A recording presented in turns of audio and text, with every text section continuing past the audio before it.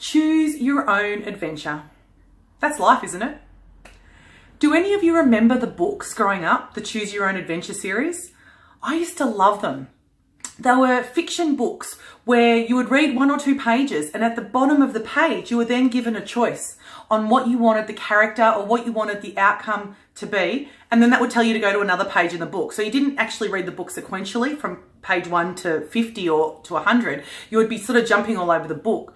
But what it meant was that every time you made a different decision or a different choice, you could have a different outcome in the story. So you could read that same story 5 times or 10 times and get a totally different outcome. And I was reminded of it recently because my son came home with a very similar book. They're not called Choose Your Own Adventure anymore. They've got a different name, but essentially it was exactly the same thing.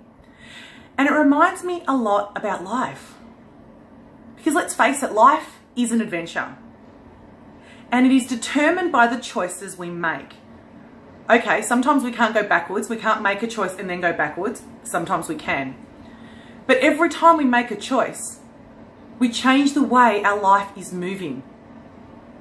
So even the little choices can change the trajectory of the way your life is going.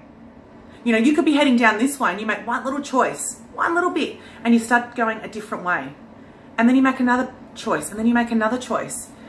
So I want you to consider the choices you're making. And these could be little simple things like getting up every morning to do some exercise, or deciding to meditate every night or every second night, or even just looking for another job. Every choice you make changes your life, even if you don't see it. So consider your choices. Consider what you're doing and really think about how wonderful life is when you see it as this adventure for you to go out and try new things. I'll leave that with you. Remember, happiness starts with a smile and empowerment starts with a choice. Bye guys.